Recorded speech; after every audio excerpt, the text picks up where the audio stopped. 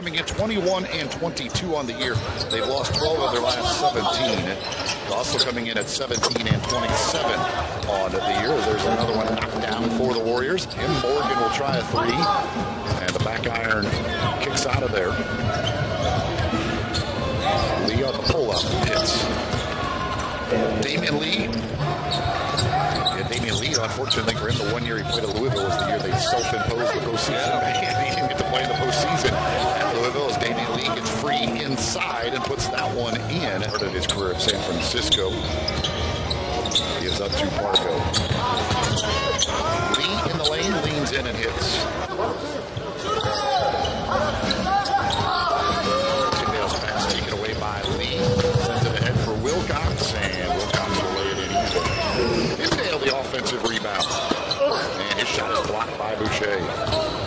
Boucher is so long. He is. On the run, he gets it nice little arm and under there for Boucher as he lays that one in. And this team to move. Not a lot of ball movement there. Just got a lot of standing around watching Amari Johnson.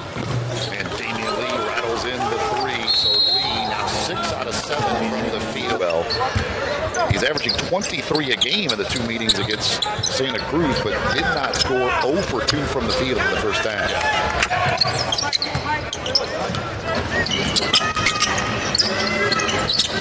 Lee will line up for three and hit again. Damion Lee now with 22 points on 8 of 10 shooting. I'm sorry, it's tough for me to get into.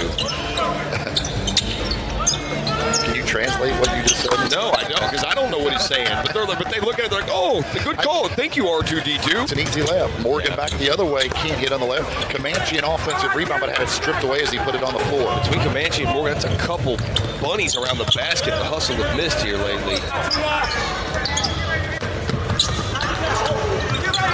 In the corner, Holmes for a three. He hit it. Avery Holmes, good ball movement, and he knocks it down relatively quick, which they can do. Lee sets up Holmes. His three is good. Tigers will the second half of the game against Cincinnati. Have they scored again? They've scored 8 points in the second half against Cincinnati so far. Jeremy Pargo with a three.